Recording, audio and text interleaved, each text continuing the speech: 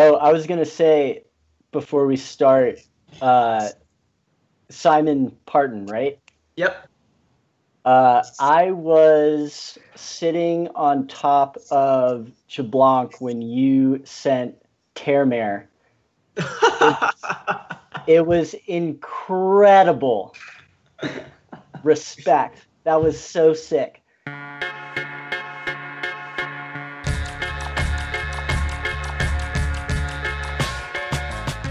This episode of Plastic Weekly is brought to you by Marco Fiore of Windsor Rock Gym and the rest of my Patreon supporters who help make this show happen by donating $1 or $2 each week.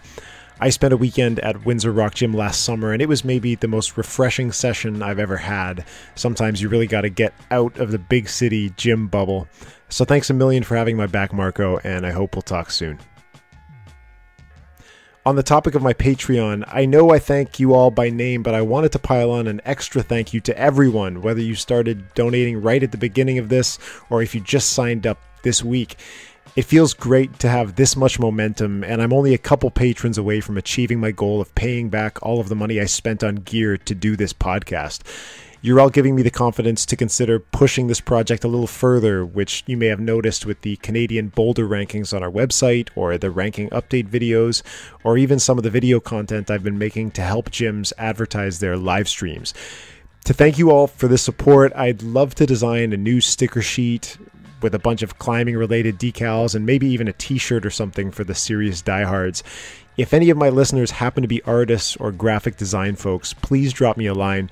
I'd love to offer something new to all of you who have supported me for so long, and I can use it to attract new donors later on.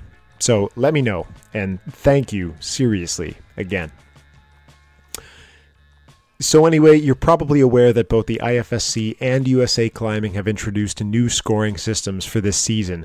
We got to see the American system in action all year, plus just at the US Open Nationals, and the IFSC system will be used here in Canada at our Canadian Open Nationals early in March.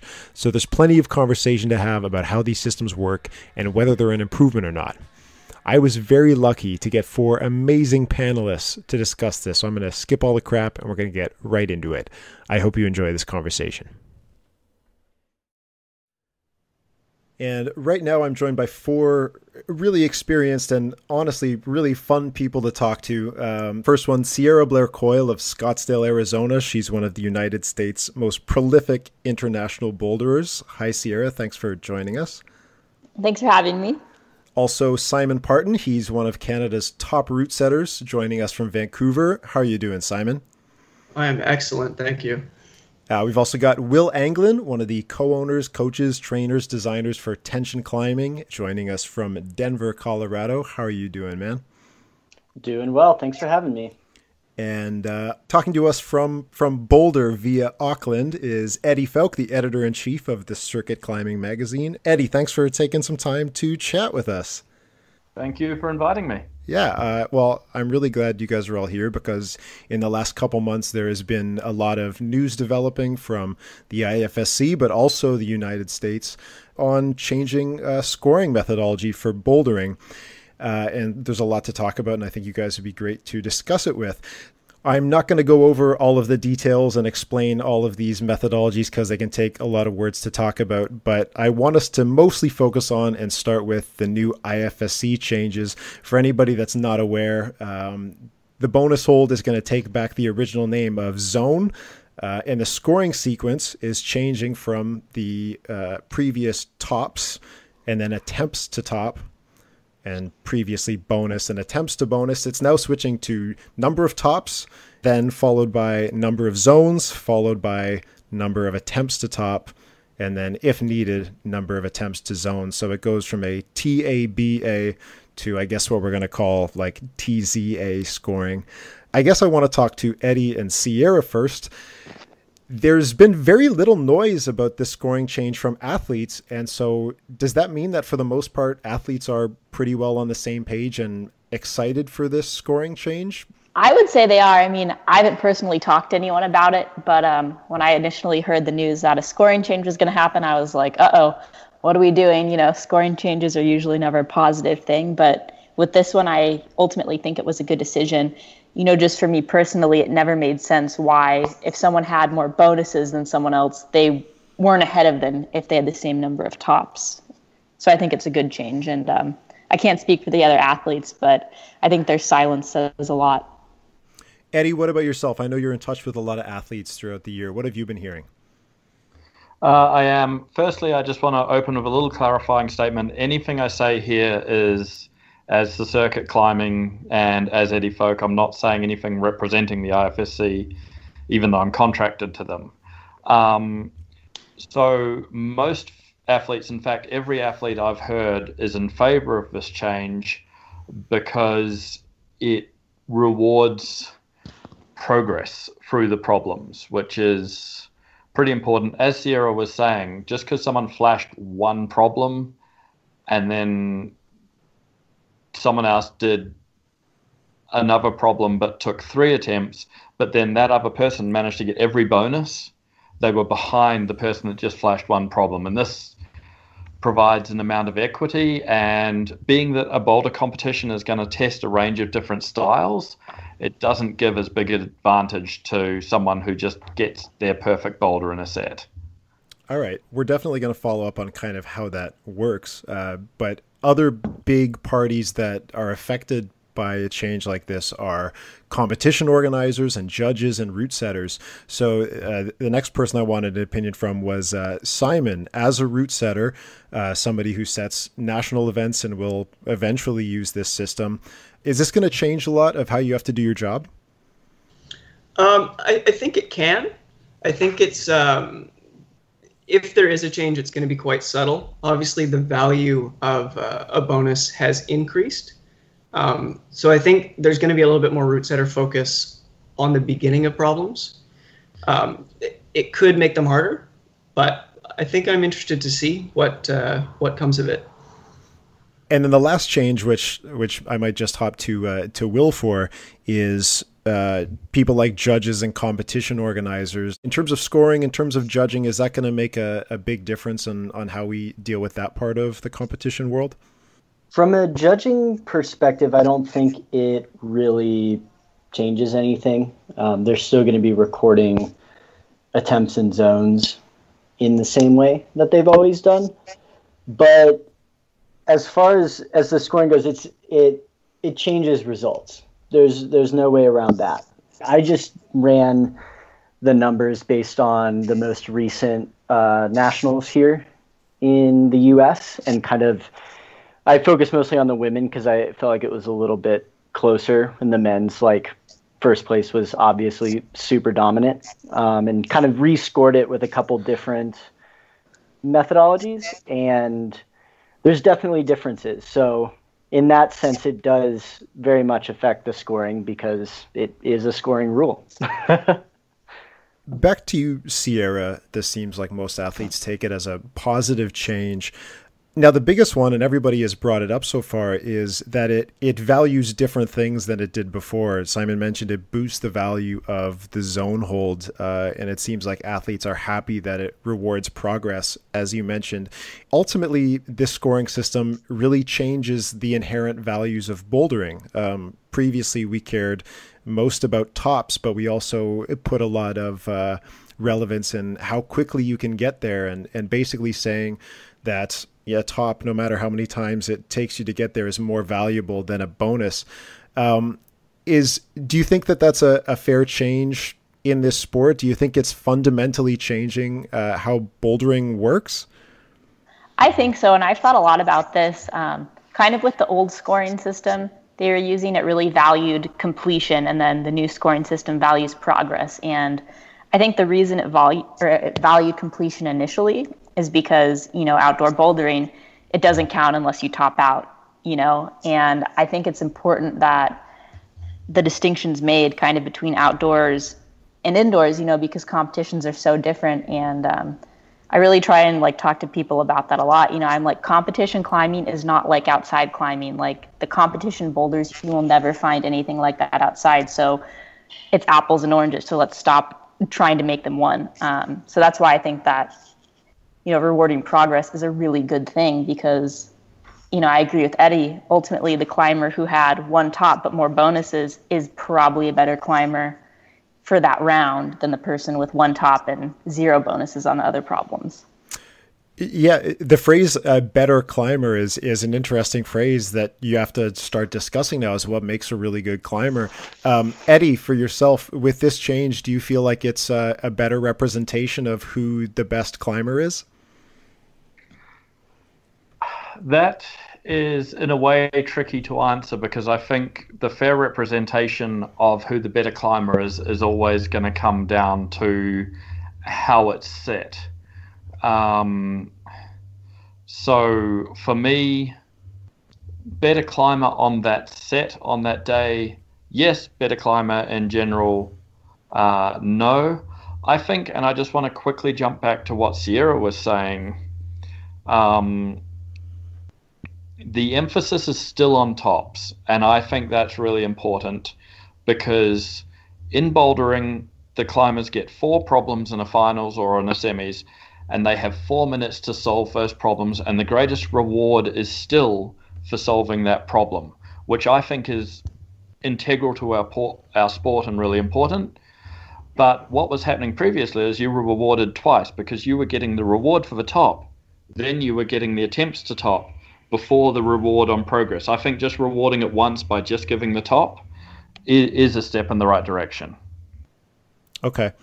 Will, we have kind of talked about this in the past, where we're both kind of, as Eddie mentioned, people that really do think the top should be the most important part of bouldering. And we'll argue more about this when we start talking about the new US scoring. But do you feel like bonuses are given too much value in this new international scoring system?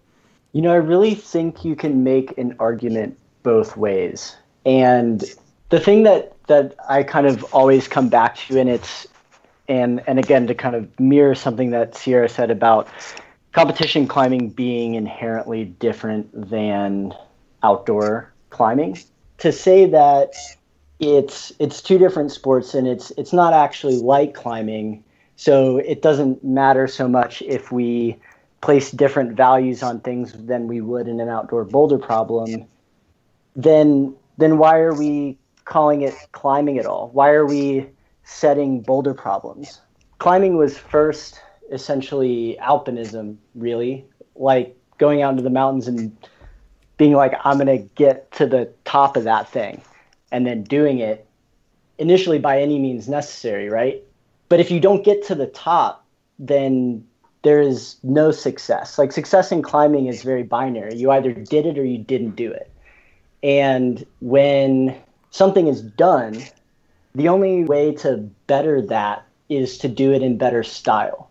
That's when you get the transition from people sieging these huge peaks with like huge teams and getting into the fast and light alpinism and the stuff that's going on today, where you've got people basically running up really technical terrain and tagging all these peaks and doing it really fast and with very little support, and that's considered better style and then valued higher.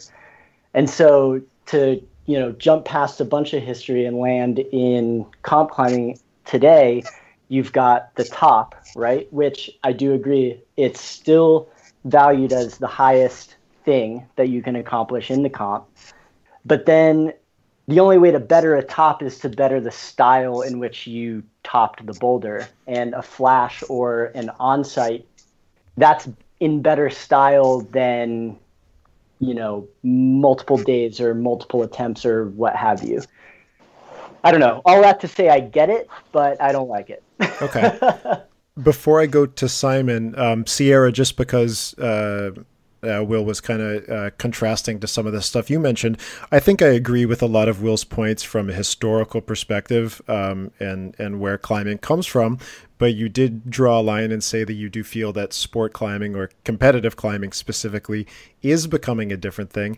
Would you be able to broaden your thought on that and maybe talk about what's becoming different and why this new scoring is maybe more applicable to sport climbing? Yeah, I definitely see a lot of the points that Will was saying, and I was being very, general when I said that that comp climbing is different than outdoor climbing, which I still think for the most part. But I mean, even just like look at the setting. I mean, like when was the last time you ran across volumes on your outdoor project? Like, it just doesn't happen. And one of the reasons I like that bonuses are valued, or zones are going to be valued before attempts to top, is we have these problems that sometimes you just get lucky and do them on your first attempt or in a couple of attempts. And other times it's going to take you a bunch of attempts to get the dyno or to get the integrated move or whatever. And as a competitor, they're constantly throwing new things at you, and, you train to try and be good at them. But I like having the cushion of knowing if I get some boulder that's just really hard to get the move on timing wise right away, that I'm not going to be punished for it, versus someone else who, did it a little better, quicker. But, sometimes it just comes down to luck. And I hate saying that because, so much training goes into it, so take that lightly. But competitions, the goal of them, I think, is to determine the best climber for that day. And I agree that tops do matter, but the problem comes when, let's just say the person wins the competition and they do 1 out of the 4 boulders, and then someone else falls at the top of the 4 boulders. Like, yeah, they didn't technically complete any, but as a climber and as a spectator, you'd probably be like, oh, the person who can get basically to the top and everything is the better climber. Okay. So Simon, ultimately all the stuff we're talking about right now really just comes down to how we break ties.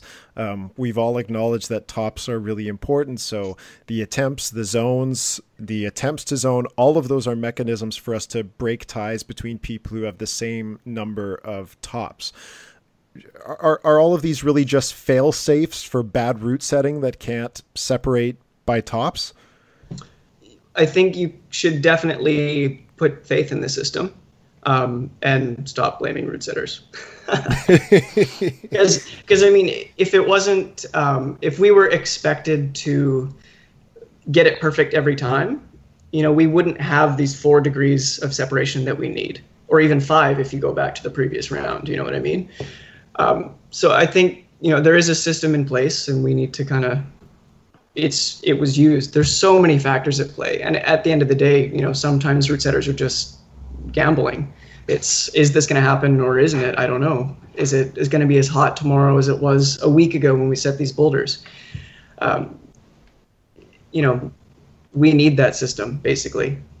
Let's talk a little about the American scoring system. So we've kind of fleshed out our values in terms of route setting and scoring and all that kind of stuff. Sierra, you've climbed now under this new scoring system. Do you have any first impressions for us from the climber perspective? I like the new scoring system. It's definitely a good change from our previous scoring system. I don't know what the official name of it was, but most confusing I like it so thing far. Ever, yeah. Yeah, I think the only problem with it, and this could just be from doing so many World Cups the past couple of years, is the boulder problems are just really long. But other than that, for what it is, I like it, and yeah, it's one of the better systems that they've used in the U.S., in my opinion.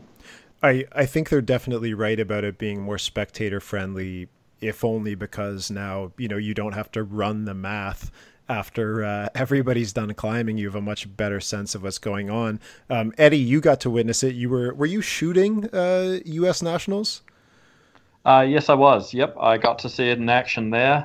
Look, I think it's a great system. I really did like it, but there is a couple of caveats in me saying that. One, as we've already discussed, it comes down to tops versus progress. I really dislike the fact that someone with 2 tops can be beaten by someone with no tops. For me, that just doesn't ring true to what I feel a bouldering competition should represent. As we've all sort of stated, and myself quite strongly, I feel that bouldering is about 4 minutes to solve a problem, and the reward should be in solving the problem. This is a personal opinion. I think the system would be great if they just changed the scoring slightly. I think the 25 for the top is great. I would keep the 10-point zone and the 5-point zone. I would just do away with the 15-point zone altogether. I think the emphasis to me was a little bit too taken away from tops in nationals. And yeah, it's, as I said, it's an entirely personal preference. I think the system's fantastic. I just don't want to see, as much for the US climbers' sake as anything else, I don't want to see the system going down the progress road and then those climbers having to come and adapt in an international setting to a different style of climbing altogether. Okay. Will or Simon, were either of you guys watching U.S. Nationals? I'm curious how you found it from a spectator perspective. It was good. I definitely have. I have all sorts of rants that I'm going to try to not totally go on. Yeah, here. let's not go into rants, but I'm curious, were you able to follow it easily, especially in the women's field where things weren't completely decided? Were you able to keep track of everything? Did it keep you engaged? Like Sierra, I'm going to say yes, I like it. I think it is a vast improvement over previous scoring methods. So, win one for the scoring system. The main issue I think I have with it is the points themselves. I think climbing is a really hard thing to assign such an objective value for. Like what is 5 to 10 points and is a top really worth 10 more points than the 15-point bonus hold? Like where are these points coming from? And I think where they're coming from is, you get this really nice round 100 number. It becomes very easy to look at the score and understand. But I think if you take the U.S. scoring system and basically allow multiple zones, but then you score it with the IFSC tops and zones rule, I think you get a much more robust system that is more in line with what climbing is about, and valuing tops. But I like having multiple zones, especially from a route setting standpoint. I think it allows you to have more variation because there are some long bolt problems. I don't think they all need to be long, but I don't think they all need to be short. The issue though is even with the multi-zone scoring in the US, they're in the route setting clinics and everything, they're really emphasizing that they don't want, like whenever possible, use the 5, 10, and 15-point zone. Mm-hmm. And only in rare exceptions do you just use a single 15-point zone or just a 10 and a 15. And I think if you get rid of the points, you kind of remove that issue because it still goes tops. And then, you could argue all day about whether it should then go attempts to tops or zones. But if it's just zone 1, 2, 3 and top, and you can be really flexible with the route setting, and you don't have to worry so much about point values, I think that's really what I would like to see, but I'm just one person, and yeah, I think probably too much I can imagine, and I think a lot of us have, if not all of us have, dabbled in route setting at one point or another. It's definitely hard enough sometimes to figure out which hold you're going to tape as the bonus, let alone like trying to like put a number on it. That I think that would be pretty tough in some situations. I really enjoyed it, which I'm a little bit mad about because I feel like I fundamentally disagree with it, but I had a great time watching. It was really easy to follow. I loved the fact that the scoreboard was up on the screen a lot of the time. The one thing I do think though is the US should consider getting on the World Cup scoring system for nationals and our competitions because with the Olympics coming up, and this is how the World Cups are scored, this is how the Olympics are going to be scored. I can imagine that it will be difficult for some people to transfer the scoring systems. Just even for me, I feel like I perform much better, on World Cup style problems than like the problems at nationals. And it just seems silly that we're not on the same page. And I do like the US scoring system. That's the thing. Like, I don't have a problem with it, but it just doesn't match up with the standard. Do you have any insight as to why there's such a divide between American scoring and international scoring? Like the argument you just made is extremely compelling. The fact that the competitions run by USA Climbing are built to be qualifiers effectively for the international stage. And when you look at it through that lens, it's very hard to think of an argument that says, okay, let's go with some completely different methodology. Yeah, I don't really have the answers to why they're, not the same at this point. I mentioned it to one of my friends a couple months ago, and his response was, well, it kind of makes sense with the U.S., just, how like we're not on the metric system and just kind of try and do things our own way. But, I mean, that's the joking answer. I don't know the actual answer. Okay. Yeah. Sorry, go ahead. Sorry, Will. I have I don't want to call it insight into that, but I don't think we really know what the best system is yet. And I think the evidence of that is just how many rule changes have happened, both in the US and internationally over the years. We're still trying to figure it out. And so on one hand, I respect the idea that, the USA Climbing doing something different because they do legitimately feel that it's a better system regardless of what's happening internationally. And to get in and more using it as a proof of concept, like you can run comps like this. The public can understand it. The results work out. Like this is a good way. And as far as I know, I don't think the scoring system for the Olympics has been set in stone.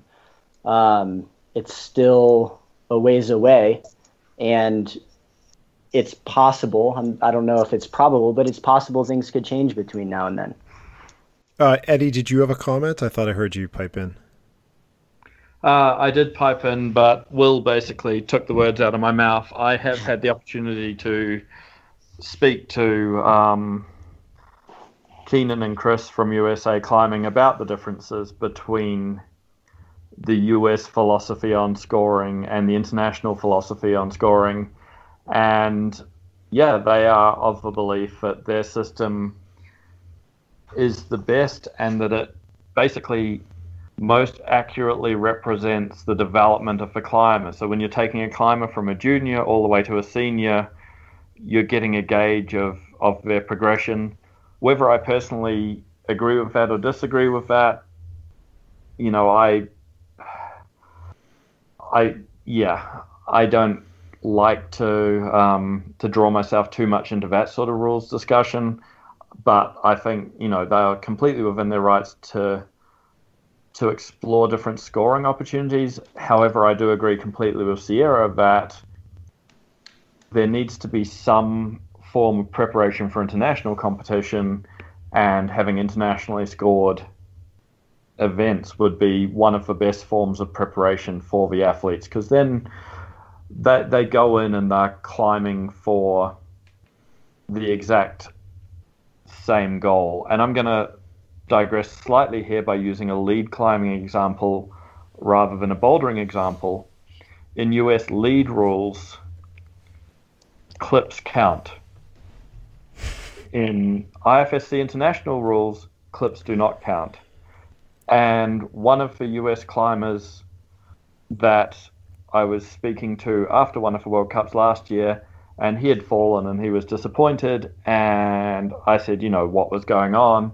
And he's like, I made that clip and it pumped me out. I'm like, why didn't you move further? And he's like, because, I thought I need to get the clip, I need to get that point, because there's a good chance I can fall anyway. Whereas a World Cup climber's gonna go for it and the clip is completely secondary. And that's an example of the different mindset that you get from competing under a different rule set. That's a good example. Simon, do you have any comment on this part of the discussion? I think I've spoken with the people who have made the U.S. system as well, and I guess I think it's interesting that they change it every year as well, and also think it's the best every year. Exactly. There's nothing against progress, and I love trying new things, but let's let this system sit for a couple years and see if it changes again. I think that's fair. And I do think this one is much better than the previous system, so I hope they stick with it for a couple of years. And again, what we all mentioned is climbing is new. There are a lot of things to try. So honestly, I'm glad they're trying it. You just, in a country so big with so many different events, you feel like maybe there are other venues to prototype these new systems rather than putting at the one single most important event of the season. I would also add quickly, that the scoring system, based on what I know of the American system, changes the route setting so much. And going back to the argument that you need to prepare athletes when you're going to the World Cup level, I think they're not getting the same type of boulders. So that's one thing to consider when you're trying to design a new system. Is maybe it's just best to kind of go with the old one. I would agree with that. Sorry, you go, Will. Oh, just saying, yes, I think it's had an effect that I can't say that I like on the route setting.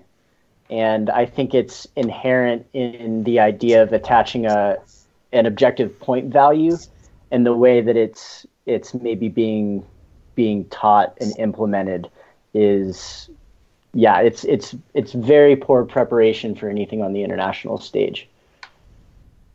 Yeah, and I was going to basically say something similar, which is, because yes, we've discussed a lot about how it affects the athlete's preparation for international competition. It also affects the route setters' preparation for international competition, because they have to learn within one style, and then if they want to become an aspirant route setter at World Cups, they've got to then think in a different style again. That's a good point. So all of these changes we've talked about, the American system and the international system, have been changed basically with the premise that the goal is to make things easier for spectators to understand, right? And a lot of it, especially with all the Olympic noise, is about, okay, these people who aren't really part of our sport, how are they going to understand it? First of all, I kind of disagree with that idea. I'm more of a person that would just like to make this sport more watchable for climbers themselves. I think we do a really bad job as climbers of watching our own sport. So I really don't worry about the other people yet. I feel like if we got all climbers to watch climbing, that would be good enough. But from your perspectives, from what you've seen so far, do you feel like these changes, the new international and the new US system, do you feel like they make a considerable improvement on the viewing experience? I think they're a step in the right direction. And at the end of the day, I don't think climbing needs to be scored in a way where absolutely everyone who ever watches it, climber or non-climber, understands initially. There's certainly other sports where, you don't understand why one trick is harder than the other, but you understand the theory behind it, And I think it's just about finding that balance of keeping it true to climbing, but not making it so complex that everyone can't understand. Because, look at the old U.S. scoring system we were using. Like, even people who are very well versed in it just kind of had no idea what was going on. Like, I was, going into comps where they'd be using it, and I was like, all right, well, I'm not even going to know if they mess up my score. So, fingers crossed on this. So, yeah, I just think it needs to be done in the best way possible, so it's true to climbing, but so people who are non-climbers can understand it with, like a 5-minute explanation. Eddie, what about yourself? This is one of the biggest things for me, because I don't think this comes down to the rule as such. I don't think it actually matters within reason, what rule you have implemented for scoring. It is how that scoring is portrayed to the public. And for too long at competitions, we've been in the dark as to what the athletes' scores are in a live sense. If you were to go to a basketball game and the scoring screen was out and you just saw a bunch of guys running back up and down the court, getting the ball in the hoop, you'd be like, okay, who won at the end? It's the way that the scoring has to, by the media, be relayed to the public. That is the critical thing. The number of times I've watched back IFSC streams, for instance, and the commentator's like, I think this person has to do that because there's not the live scoring. Yes. And that it it adds confusion. It takes away from the spectacle, because you could have huge potential drama, but the commentator doesn't pick it up because he doesn't have live scoring, and you miss the whole thing. And it's like, well, that was a flop. And to me, that's nothing to do with the scoring system. It's about how that scoring system is relayed to the media and through the media to the public. That's a really good point. And if anybody goes back to episode 21 of this show, where I just ramble for a bit about 6 requirements for a comp live stream, that's one of the things I talk about. So that's it for my shameless plug to a past episode. Will, yourself, these new scoring systems, do you feel like they are making a considerable improvement to the spectator experience? Yeah. So I'm going to use a very American example. And this is from a friend of mine who I was chatting with you about before this, because I don't really watch football, but I do understand football a little bit. And I think football is a really good example of something where there are a lot of rules, but someone can just sit down in front of a football game, and because, like Eddie said, there's live scoring, the commentators are doing a really good job. You can just sit in and watch. That getting the ball to one end of the field is the point, and you can watch the scoreboard and just kind of sit there and watch a bunch of giant dudes do crazy stuff and still have a fun time watching it and still understand who won. And something that happened in the Super Bowl just the other day that I didn't watch but was told about.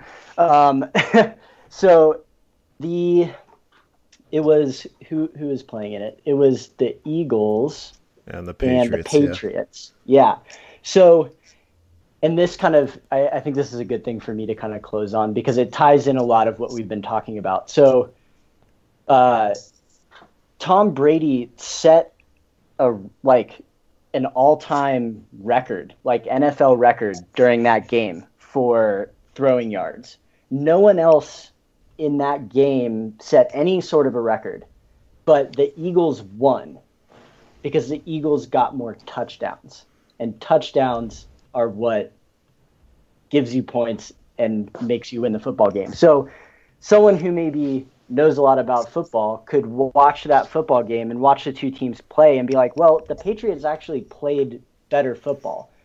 They had more passing yardage and they did a better job, but at the end of the day, the Eagles won because the Eagles scored more touchdowns. And so to make that a metaphor for the climbing, like it's the tops. Like, it doesn't matter who climbed super well, who topped the boulders, who did it. And that's kind of my argument for tops versus progress. But you can still watch that football game, and because of the way the scoring is relayed to you, you understand what's happening. And I do think that the U.S. scoring system is totally a good step in the right direction. I think the previous scoring system, no matter how well you were able to relay it, you honestly couldn't tell people exactly what was going to happen until the comp ended because of the way things were weighted, and it was a mess. And so I think the past and current IFSC systems, I think, are great for spectators. This U.S. system, I think, is great for spectators. I think it really just comes down to how it's portrayed to the people watching it. Cool. And Simon, what about yourself? Do you feel like these scoring systems making progress in terms of watchability? Yeah, I think we're definitely taking steps in the right direction. The IFSC system is going to offer less competitors are going to sit down with a minute to go, I think. There's going to be a lot more last-ditch efforts. Cool. And then the final question, I just want to get kind of your votes. At this point, if you had your choice, what's your ideal scoring system at this point for bouldering? And please don't float a new one. I'm not, oh God, please don't offer something new. But of the ones that exist out there, what has your vote for the system you would like used across the board at this point? Sierra, you first. Oh, this is such a loaded question, but I'm going to go with World Cup. The new one? Yeah, the new World Cup. All right. Eddie, what about you? Again, I'm going to go with the World Cup, and I'm just going to clarify that because I really do like the US system. However, although it gives you a number out of 100, which is great because you can then calculate back how many tops probably they got, there's still an element of calculation. I just love being able to look and go, he got 3 tops, he got 2 tops, okay, that's it, he did better. Cool. The simplicity and the purposefulness of the current IFSC system, and indeed the old IFSC system, it's just much more relatable. So, but yeah, the current IFSC system, I think, is a step in the right direction. Cool. Will, what about you? I would have to say the old IFSC system. But if it was perfect, it would just be tops, and there would be one winner, and everyone else didn't win. And that's all you need to know. Okay. And Simon, what about yourself? I'll take the new IFSC system. All right. Okay, guys, I want to thank you so much for joining me on this call. Again, Eddie, thank you very much for taking the time. You're welcome. And Will, you too. Thanks a lot, man. Thanks for putting up with me. Simon, thank you, and it was great to talk to you for this first time. Hopefully we'll talk again. I hope so. And Sierra, I really appreciate you joining us, and hopefully we'll talk soon. Yeah, thank you so much.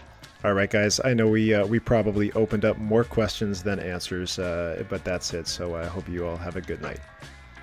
You too. Thank you. Cheers. Thank you.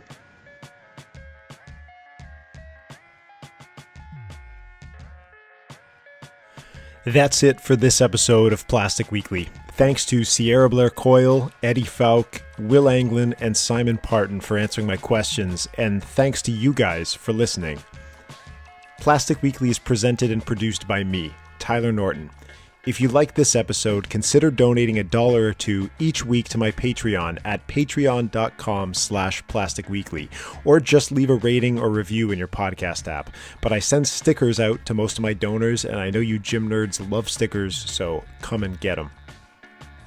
Make sure you visit plasticweekly.com to find footnotes, references, and other bonus content related to our episodes, including links to in-depth info about the new scoring systems, and a clip of Simon sending the V15 Terrimer, which Will mentioned at the top of the episode.